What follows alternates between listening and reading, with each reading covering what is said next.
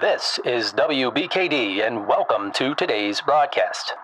Simply Tax recently brought you the entertaining neo-noir-styled short film, The Missing Deduction. The renowned Mr. Quincy Benjamin Ingrid Donaldson, known as QBID, has disappeared, and private investigator Taxation Simple is on the case. Mr. Simple sets out to solve one of the greatest mysteries of the tax world, and suspense, intrigue, and a bit of humor ensue. Catch up on the thrilling hunt for answers before listening to the broadcast today by visiting bkd.com/missing-deduction. And now we bring you the thrilling conclusion of our drama.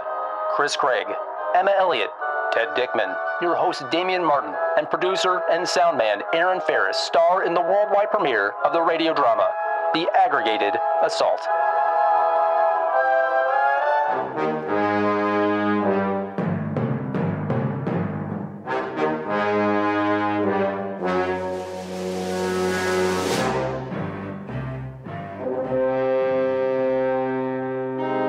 It was a cold Tuesday in Taxville. I was taking in the air on the way to the office after stopping by the neighborhood diner to read the tax code over my morning cup of joe. I had been working 25 hours a day, 8 days a week to hit the deadlines. You see, I work in the tax department, a world of records and files, but also a place you can find outstanding tax minds. Minds that have appreciation for depreciation. Minds that can crack a deduction. Minds working for one goal: to cut through the static of the tax world. That's my job. I'm the host of Simply Tax. My name's Damien Martin.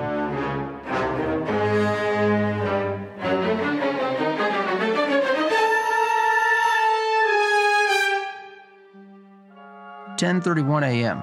I was in the area, so I decided to stop by to see Annie's story, Taxville's ace investigative reporter.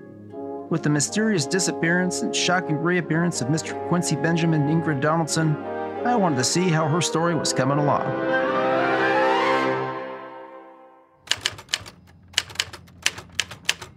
Just doesn't make sense. I don't understand how it's working. Code section 199 Cap A. Who is it? Damien Martin of the Simply Tax podcast. Oh, Mr. Martin. Come in. Please, call me Damien. I just thought I'd stop by and help cut through the static of the case of the missing deduction. Oh, I'm sorry to snap my cap, Damien. We sure have had a lot of excitement around here lately, and I'm just so agitated by this story. Oh?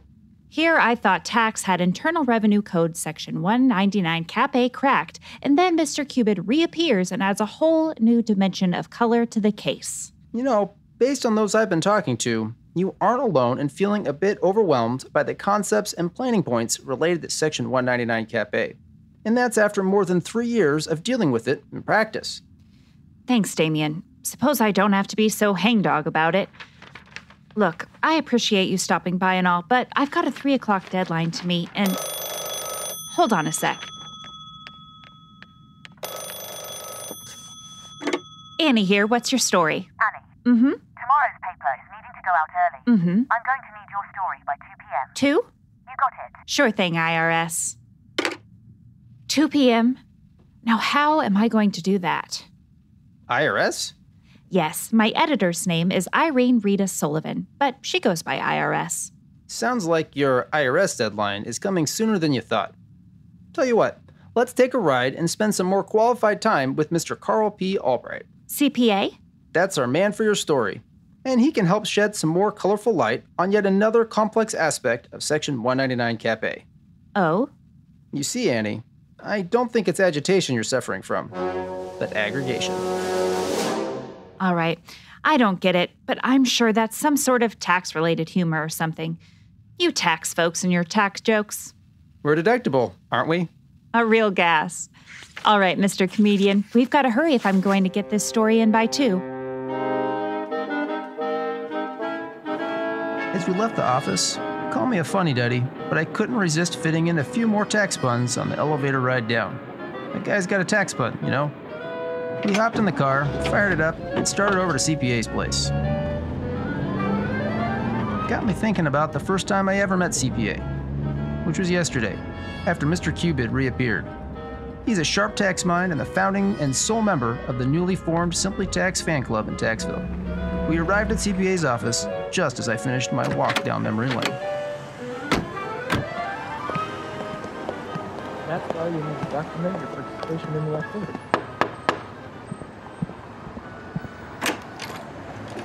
Damien Martin, come in. If it isn't the sharpest tax guy I know. How are you, Carl? Sorry, I didn't mean to interrupt. No problem. I was just finishing up with my newest client here. Damien, meet Doc Dickman, one of the finest dermatologists in Taxville and business partner of Doc Brown. It's a pleasure, Doc. Pleasure's mine, Damien. You've been helping me cut through the static of the tax world for years now. You know something? You sound taller on the podcast. Well, he certainly isn't short on tax jokes. Tax jokes. You saying you don't appreciate them, Eddie? Oh, you really fracture me with all your antics there, Groucho. Now, how about helping me explain why Mr. QBID brought some Technicolor to Taxville yesterday? Sure thing. Carl, may I please borrow the volume of your Treasury regulations with Section 1.199 Cap A-4? Wait, I thought you were going to keep this simple and sweet. Treasury regulations? I'm getting there. You're due for a break in your story, and I have a hunch we just need to unpack the regulations under Section 199 Cap A bit more. Here you go, Damien. Aggregation is the tops in my book. There's that aggregation again. I haven't the foggiest what you're talking about. You see, ma'am, the regulations provide a regime that allows you to aggregate two or more trades or businesses for purposes of applying the limitations when calculating QBID when certain criteria are met. If you have multiple trades or businesses and you're facing the W-2 wage or qualified property limitation, you might consider the elective aggregation regime. That's right, Carl. And would you be so kind as to break down what it takes to qualify for aggregation? First, none of the aggregated trades or businesses can be a specified service, trade, or business. That's specified service, trade, or business, as in an SSTB, right? That's right, Annie. Second, there must be 50% or more direct or indirect ownership by the same person or group of persons for each trade or business being aggregated. Now, just how do you indirectly own something, may I ask? Simple, but not easy. You need to look at the attribution rules under Internal Revenue Code Section 267B or 707B, which outline certain related party relationships that attribute ownership to you. I generally put them into two buckets: family and certain entities and organizations. Carl, care to help with members of the family? Yeah, the members of the family included in the covered relationships under Section 267B include siblings, spouses, ancestors, and lineal descendants. What do you mean by ancestors and lineal descendants? Ancestors include parents, grandparents, and ancestors beyond grandparents. Lineal descendants include children, grandchildren, and lineal descendants beyond grandchildren.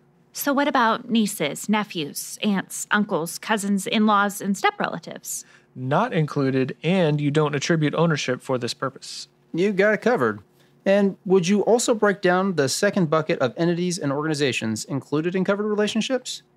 Oh, happy to. It also includes certain relationships involving corporations, partnerships, trusts, and charitable organizations. Certain relationships? Yes, the code section is pretty specific, and there's a dozen of them, starting with an individual and a... Actually, any chance you can just summarize it for us in plain English?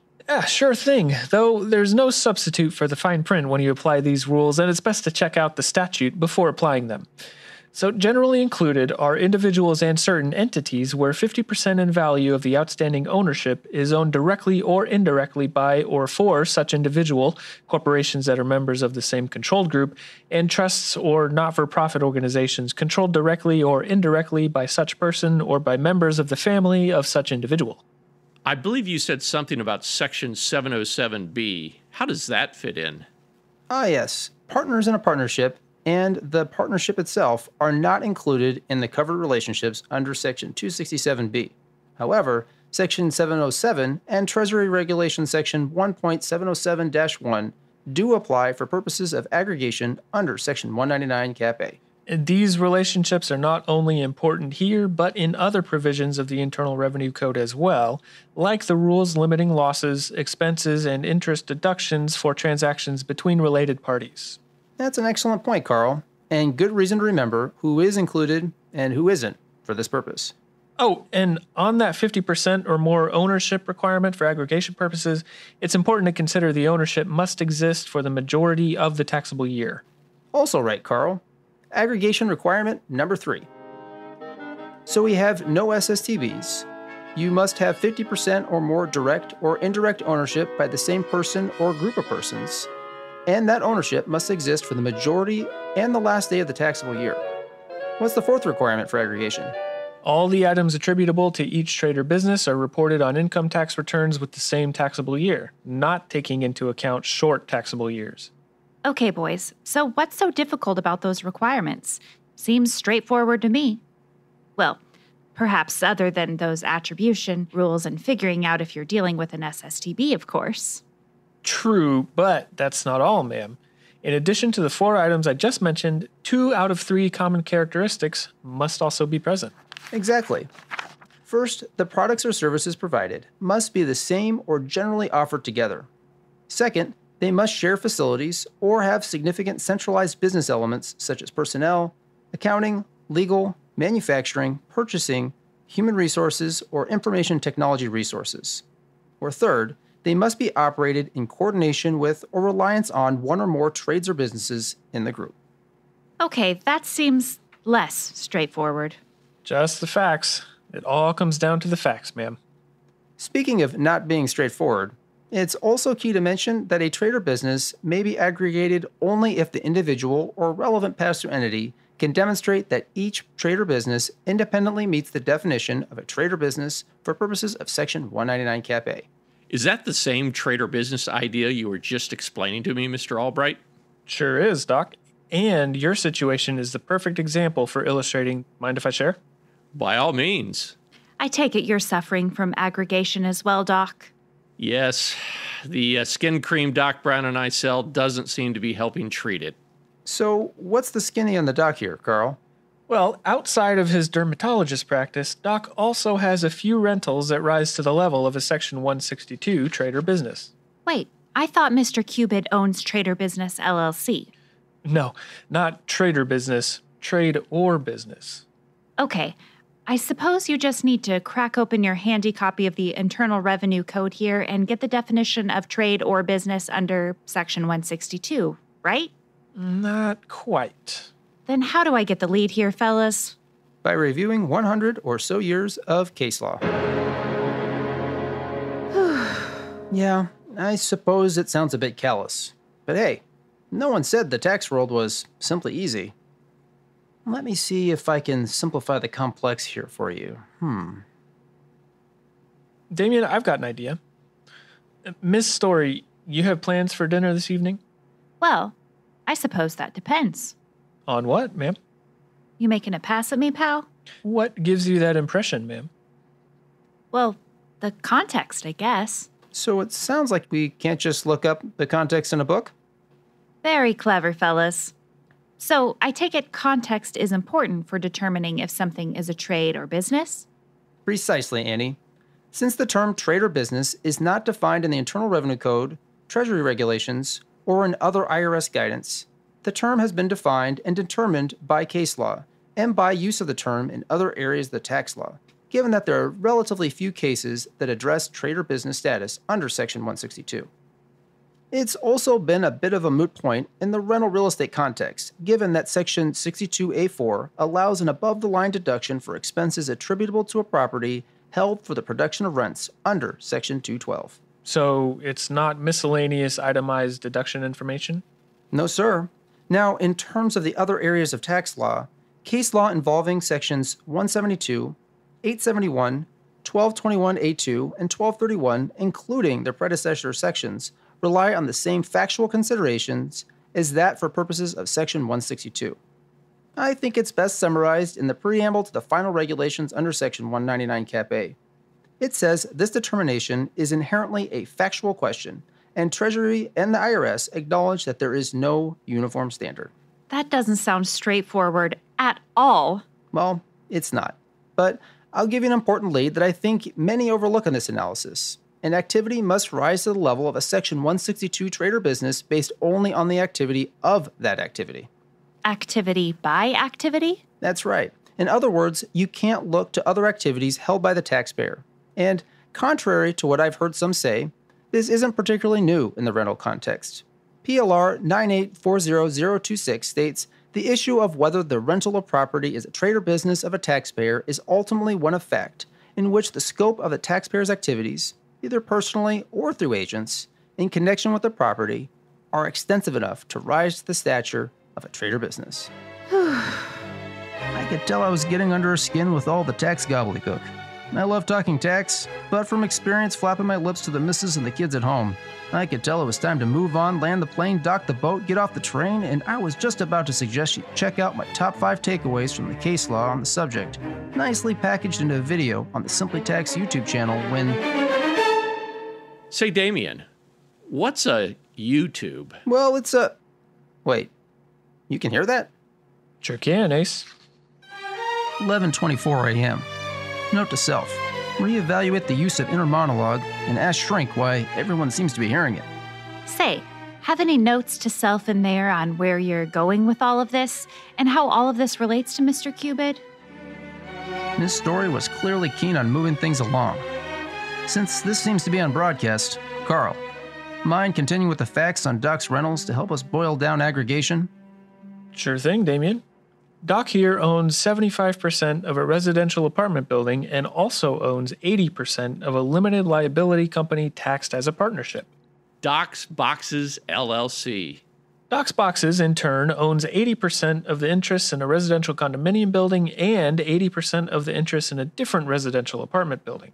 The residential condo building owned by Doc's Boxes and the residential apartment building owned by Doc share centralized back office functions and management.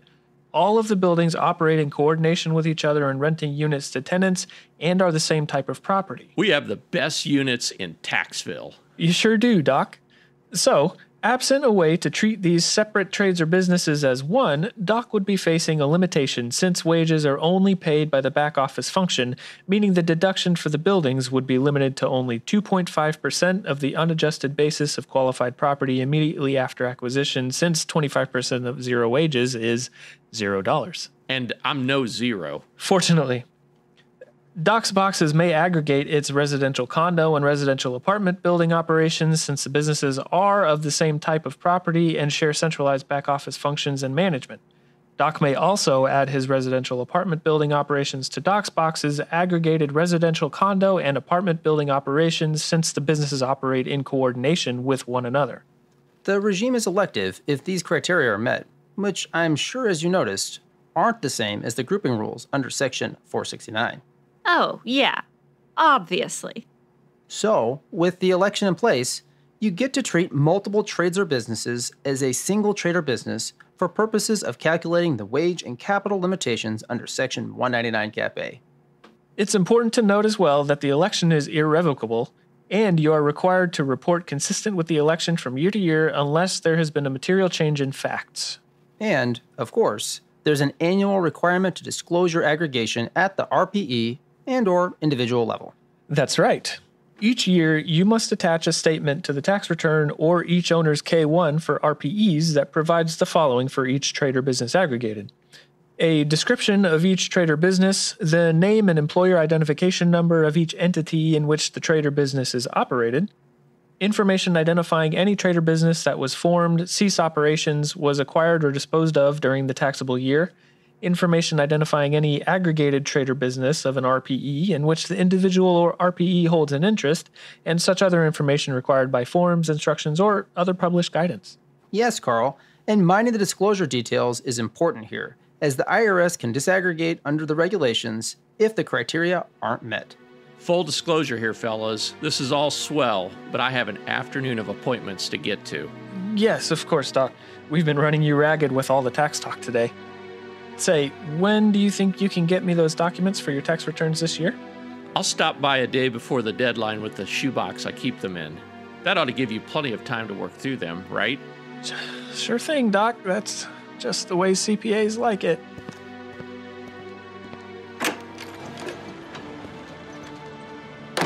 Say, Carl, have you asked him to use the tax technology of the future that we discussed in episode 34 of the podcast? You bet I have, but as your guest Dave Weil says, change is super hard.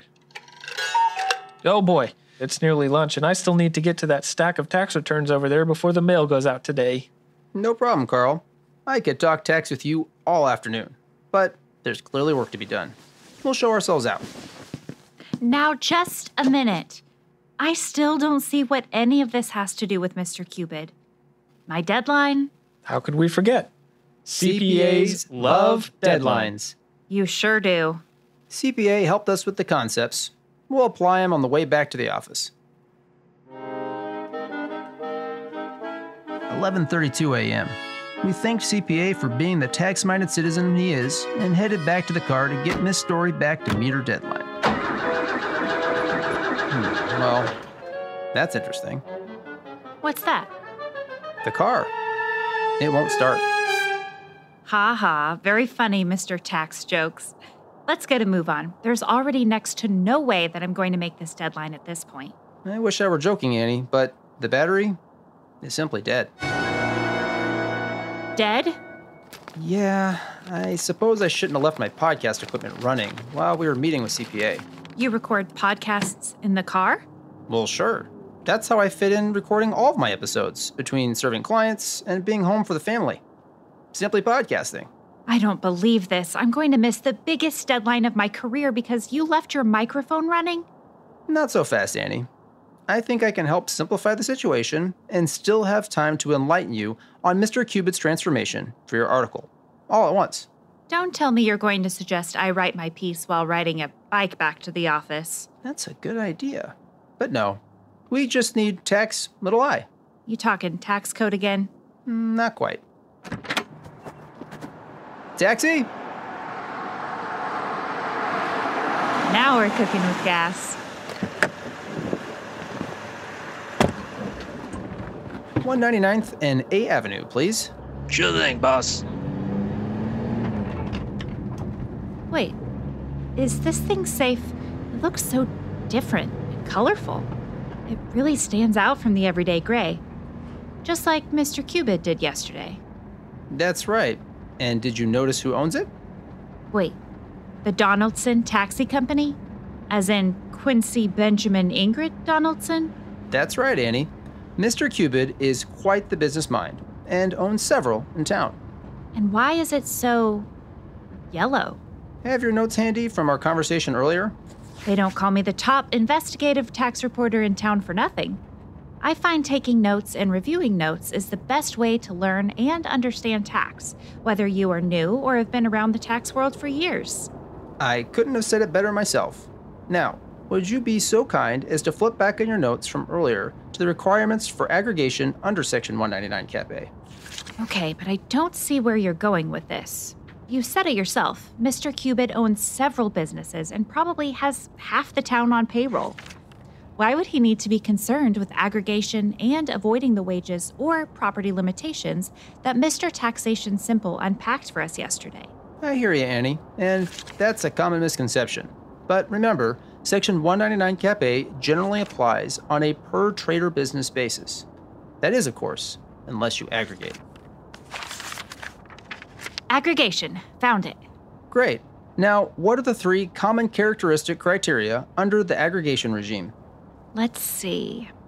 The products or services provided must be the same or customarily offered together. They must share facilities or have significant centralized business elements such as personnel, accounting, legal, manufacturing, purchasing, human resources, or information technology resources. Or they must be operated in coordination with or reliance on one or more trades or business in the group. That's right. And of course, you only need to meet 2 of these 3, along with the other 4 criteria Mr. CPA boiled down for us. Right. So, applying it to Mr. QBID, what's his ownership in Trader Business LLC? That's not to be confused with a Section 162 trader business. That's right. Mr. QBID owns an 80% membership interest in Trader Business LLC. And what does the LLC do? Well, they operate a retail store that sells the finest widgets in Taxville, of course. And does Mr. QBID own any other trader businesses with common characteristics to Trader Business LLC? Well, I suppose he also owns 80% of Manufacturer Business LLC, which manufactures and supplies all of the widgets sold by Trader Business LLC, as well as 100% of Building Incorporated, which owns the real property leased for use by the factory and the retail store. I see. And do they share any significant centralized business elements? Why, yes, they have common advertising and management. Well then, it sounds like our friend Mr. QBID was facing the wage limitation since he didn't have enough wages in Trader Business LLC for the full deduction. However, Mr. CPA, being the sharp tax guy that he is, saw that, and aggregation allowed the wages limitation of Section 199 Cap A to be calculated for the combined trader business rather than for each individually, bringing some color to his wages and allowing Mr. QBID to appear even greater. Yes, you certainly are tax-able, Damien. Thanks, Annie. And your well-timed tax bun there really just made my day. Now hold on! I get why Trader Business LLC and Manufacturer Business LLC can be aggregated, since they are trades or businesses that meet the common ownership, SSTB, and common characteristic requirements. But what about Building Inc.? Does it even rise to the level of a Section 162 trade or business as a rental activity? That's a fantastic question. You see, Building Inc. is eligible to be included in the aggregated group as well, because it leases property to a trader business within the aggregated trader business, as described in Treasury Regulation Section 1.199 Cap A-1B14, and therefore, it meets the aggregation requirements under Section 1.199 Cap A-4B1. Boy, you were right, Damien. This aggregation stuff really did clear up my agitation. It was tight, but I got Annie back to the office to meet her deadline, and she even landed the cover story. It seems there's always a tax angle, and Mr. CPA helped Mr. QBID follow the letter of the tax law and use the aggregation regime under Internal Revenue Code Section 199 Cap A to reduce the overall tax burden and make a big difference in the final outcome. Just goes to show you, employing a tax CPA with a forward-looking approach to developing tax strategies can allow you to take full advantage of the benefits within the tax law, like 199 Cap A. Another case closed. I'm Damien Martin, and thank you for listening. The information contained in this episode of Simply Tax is based on data available as of the date of its release. BKD is under no obligation to update this information if changes occur. Applying this information to your specific situation requires careful consideration of all facts and circumstances. Any information provided is not to be considered as tax, legal, or financial advice. Please consult your tax advisor before acting on any matters covered.